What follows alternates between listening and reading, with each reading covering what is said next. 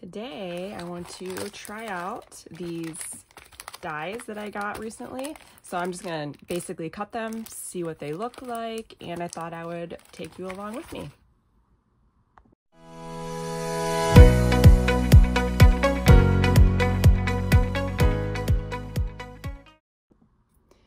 So this is officially my very first craft with me video, and I just want to test these out. I don't know if I'm actually going to make anything. I just want to see how they cut, what they look like, and just play with them a little bit. So that's what I'm going to do. I've got, let me move this a little bit. I have my die cut machine here off to the side. So I'll move that right here and maybe move you up a little bit so you can see better. Again, this is my first craft with me, so I don't, let's just see how it goes. But, all right, so I want to start with this one because I'm most excited about this. So I'm going to grab the plates for this. I'm curious, if any of you have used these die cuts yet, or these dies, I should say, what you've made with them, if you like them, all the things. So this machine is still pretty new to me, so I do have the instructions out for the sandwich, just to refer to, because I'm used to using the Sizzix, and so this is a little bit different. All right, well, let's open this up. I can't believe it's taken me so long to try these out. I've just been so busy. I finally signed up for Whatnot so I can sell like craft supplies that I have doubles of, with all my my Goodwill hauls and things. Sometimes when I buy those bags, there's things in there that I don't really need. So I thought I would have a good outlet to sell those on there, and then as well as some of the things I hand make. So that's that. I guess it's a plug.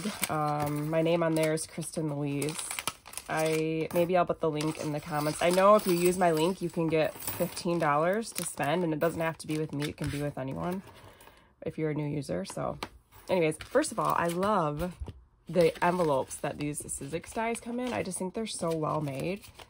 They're very nice. So we have the film strip, we have the outer piece, the inner piece, all these little squares, which I'm assuming will cut, so it'll cut something just the perfect size for this, and this will cut something the perfect size for this. So I'm gonna grab some paper. I mean black and white. We have to do black and white, right? Because I want this to look like the viewfinder slides. So I'm gonna grab some black and white, and then maybe something that has little images that we can cut out with these squares to fit in this. So I'm gonna grab that and then come back. Okay, so looking at this, I guess this part we should cut out with white. So I'm gonna, that will actually fit. Okay, I'm gonna cut this down. Or actually not cut this down, I'm gonna lay this down. Actually, I am gonna cut it because, will it fit? It should fit on these. I'll probably hang off a little bit. Yeah, I'm just gonna cut it. Okay. Let's trim a little bit of this off. Set that aside. And so the sandwich is, you got your plate and then a metal shim, which I kind of cut into. Very annoying, but whatever, it still works. These plates get really messed up just after one use. That's fine. So metal shim and then the magnetic mat. And then your cutting die face up. So here's my die, which really, really magnetizes down there. I want to kind of put it up to the side just to preserve some of this paper. And then after the die, we got the material and then the other plate.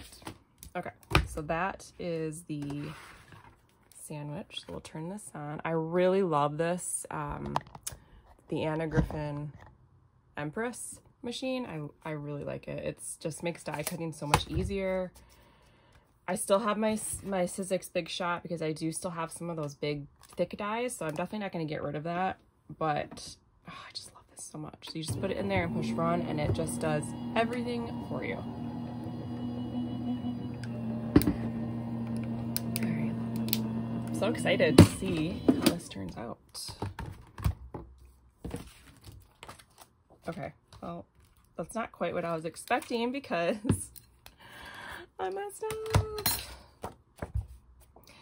I needed to cut out this whole thing. I needed this to cut out the outside. Okay, well, let's do it again, I guess. So,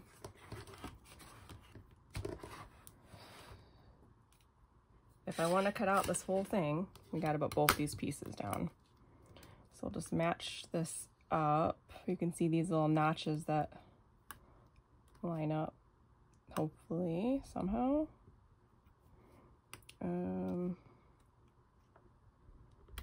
There we go. No, that's not right either. What's going on here? What's going on here?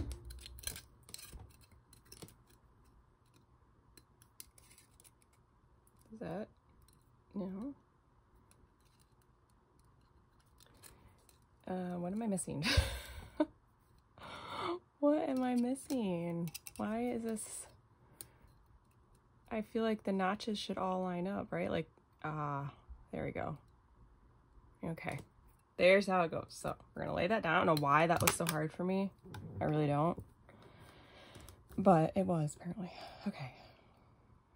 So let's try this again. So I'm gonna put this back and I'll just put that like that. So that'll be fine.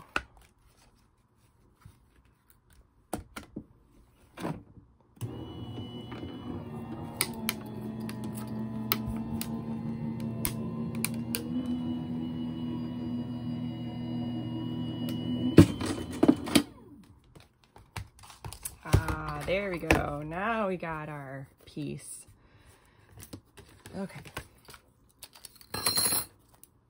Now, what if I, oops, sliding away. Okay. I feel like we need to cut a black piece out just with this circle for our background. I have little pieces going everywhere. Oh, okay. Let's cut this down a little bit so it fits better. I am using a heavier weight cardstock. I think this is 65 pound. Actually, I thought I grabbed heavy, but these both feel like 65 pound now. Whatever, it's fine. Okay, so where were we? We need our base plate. Where's our metal shim? Here it is, metal shim. Magnetic mat. We're gonna cut just this circle out. Okay, I'm gonna put that there. And then let's run this. And then I think if we put a little brad in the middle, we can make it spin. Very cool.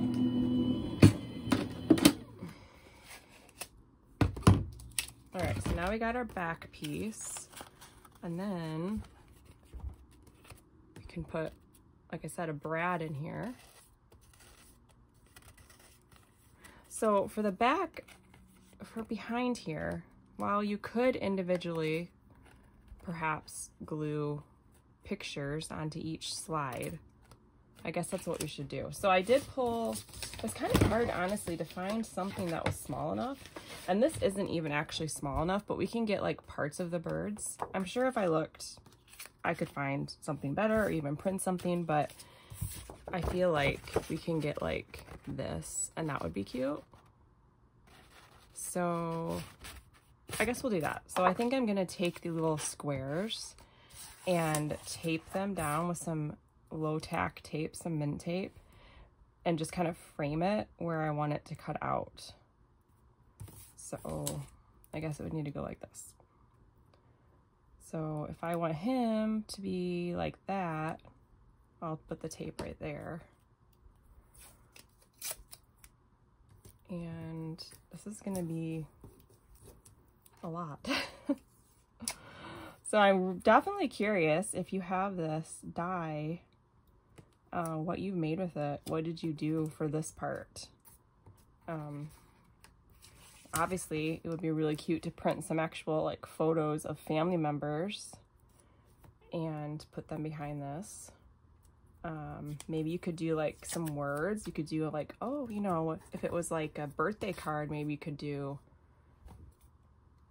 maybe you could cover all these squares with something, with a color, and just have one open, then have your message so that you'd have to turn it and you'd have like, you know, a word in each square that would only reveal as you turned it. You could do something like that. I don't know. Could be something. Let's see. I really need to get my nails redone. They are really growing out. I never thought I would be, this is the wrong one. I think this goes with the film strip. I never thought I would be someone that got my nails done. However, I guess this is a get to know me as well. I had breast cancer in 2021. I'm in remission now.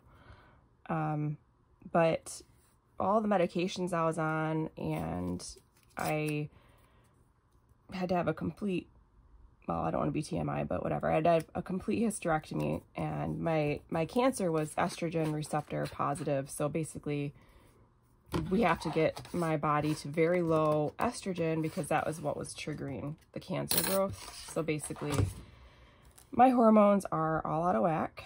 And my nails were so thin between chemo and the hormones that they were just they were always thin anyways, even prior to cancer. But they were so thin, they were just like breaking all the time and like painfully. So I decided to start getting them done to make them stronger. And it's kind of a nice little treat. I mean, it's a really nice little treat. I'm very happy that I'm doing it. But otherwise, I probably never go get my nails done. So anyways, so what is this? 2, 4, 6. There's obviously, I'm gonna have to run this through twice because I don't see any more of those little squares. Yeah, there's only 6. All right, well, let's run this through and see how this works for our little windows. Is that everything? Yeah.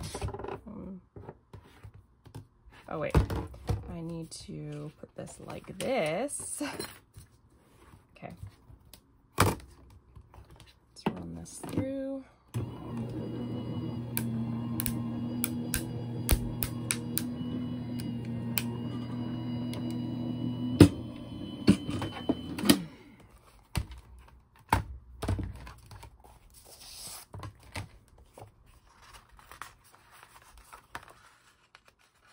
Oh, the whole reason I started mentioning my nails is this. Sometimes it's kind of hard to, like, pick things up. I messed up.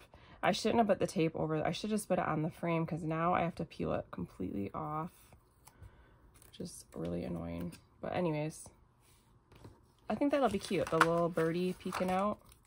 Anyways, you see what I did? Don't do this. Just, I mean, it's really small, so I don't know. Maybe it's unavoidable, but it cut the whole piece of tape right with the square, obviously, which I wasn't thinking about. And so now you gotta peel each one off, which is gonna be really annoying. So, I don't know. This one's kind of coming up better. I do like this mint tape. I don't know if, I'm sure you probably know what it is, but it's just really low tack tape, so you can keep your dies in place, but it's not going to rip your paper or pull any of the design up. I feel like washi tape would probably work the same. I just got this roll when I started die cutting, which hasn't been that long. And I don't always use it either because of magnetic mats. I had the magnetic mat for my Sizzix too, so you don't always need it. So it's lasted a long time. But I feel like when this is gone, I might try to use washi tape because I have a lot of washi tape and I honestly don't use it very much. I moved it over to my craft table here. It's off to the side because I thought maybe that would inspire me to use it more. When I used to do like planning, I got washi tape, and even then, like liked buying it, but I didn't use it very much. Or when you do use it, it's such a small amount that it like lasts you forever. But anyways, since it's really low tack as well, I feel like it would work just as well maybe. So maybe that will be a good use for it. But with my nails, it makes it hard to like peel this up sometimes. I don't know how people do it with like really long nails. I feel like I would not be able to do anything. Like, look at this. I can't even get this up. I can't get this tape off. And it's not because of the tape. It's literally because of my nails. And I'm totally bending this whole thing up. Maybe I'll get a little pick. There. Okay. There we go. So I got these little birds. I'm gonna have to cut more, but I want to put these in here. So this side kind of has an embossed edge. I don't even know if you could have seen anything I was doing. Okay. So let's see how these will fit. Like, how do you even glue them in? That's my question. Like, because they fit right in there. So I almost feel like we have to glue them to this, which means we need to line this up and glue them to the background. So that's all lined up. Nope. Why do I have such a difficult time lining this up? I don't know. It's not that hard. But apparently it is. No. Are you screaming at the screen? I probably would be if I was watching this.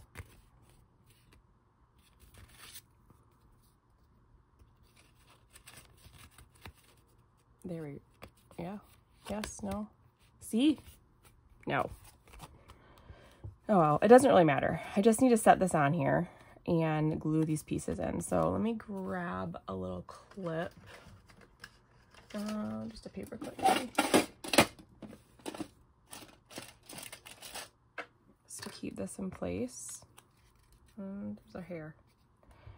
Nice. Go away. Okay. Just gonna glue this, or clip this here so I can glue some of these down. And let's grab,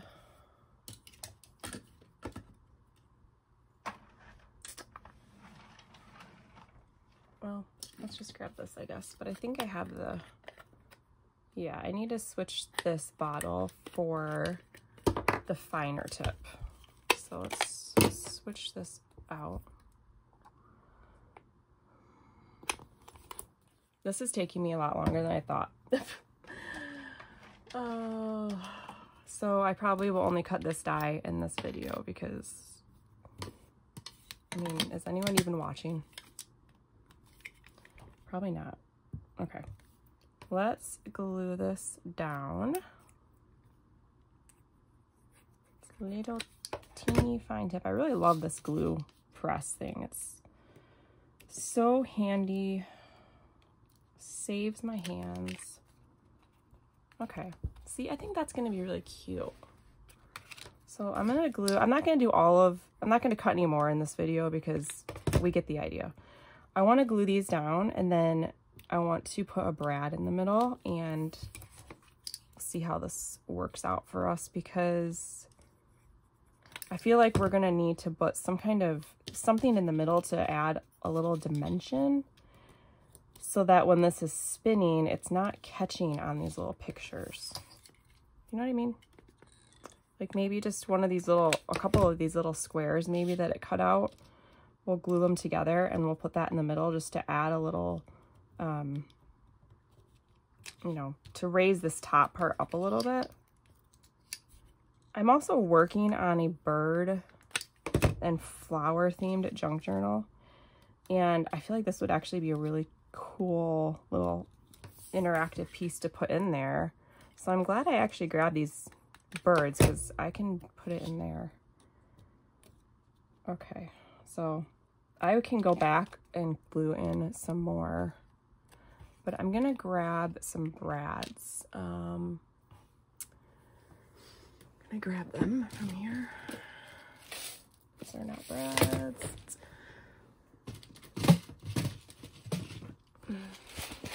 Okay, so I got a big thing of brads here. So let's see, do we want a color, like a coordinating color? I think so. Well, let's do this pink. That's too thick. Let's do this pink one. Okay, that should work. Okay, we'll use that. And then I'm gonna take some of these little squares and glue them together to add some dimension to this, so it can spin without catching. Uh-oh, there we go, without catching on these. So let's just, which I love too when I can use scraps, because then I feel like I'm being so economical. I'm not wasting stuff. So, oops. I don't know how many of these we need, but since I have a few here, I'm just gonna glue several together. And they don't even need to be like perfectly lined up, because you're not gonna see them. At least that's my plan. They shouldn't be visible.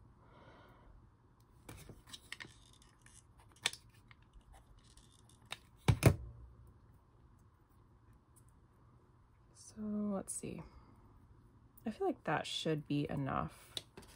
But now we got to poke a hole through all that to put our brad in. So that might be a little bit challenging. Probably should have poked holes in them one at a time before I glued them together. But again, this wouldn't be a craft with me without mistakes, right? Oh, that was fine. That is, so this little tool is, who is this by? We Are Memory Keepers. It's just a little brad setter.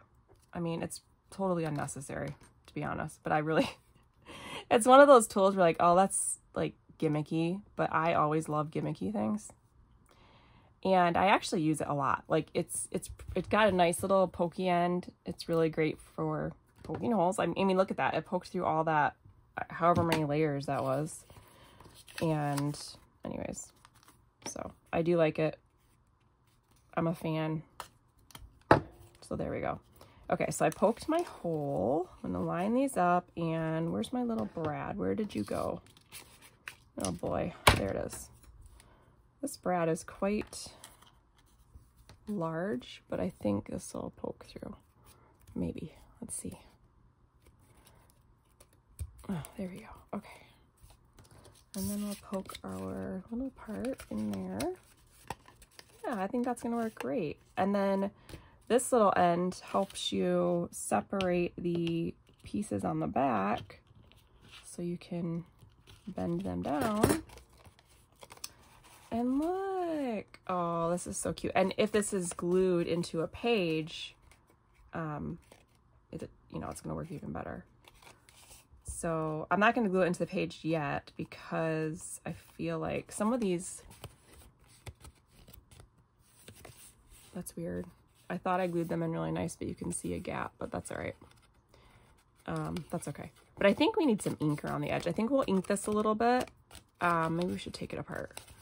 We'll ink it a little bit, and then that'll be that. All right, maybe I will do that off screen later, and we'll cut these other things just so we can see, because this video is already super long. So I'm just gonna cut this film strip and this right here with this paper that we used. And then that'll be that for this video, I guess. I hope this wasn't like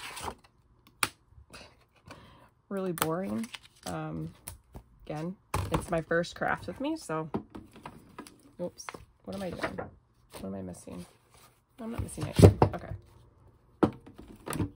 Let's run that through. Ooh, that sounded bad. But again, these always make noises, so it's okay. It's okay. Oh, it wasn't. It must have shifted. That's all right. That's very cool. I love that. And then there's the other one that kind of shifted and cut off a little bit. This was also good for poking, getting these off. Okay, so that was my fault because it shifted into this circle, but it still actually would be kind of cool. It's like a broken film strip, right? Okay, well, I guess that's it for this video. I hope that maybe you got some ideas of how to use these dies, and I hope you enjoyed maybe getting to know me a little bit, and I will see you next time. Make sure you leave comments like which die should I do next from this set, and let me know if you've used these, if you have any ideas. I would love to hear it, and I'll see you next time.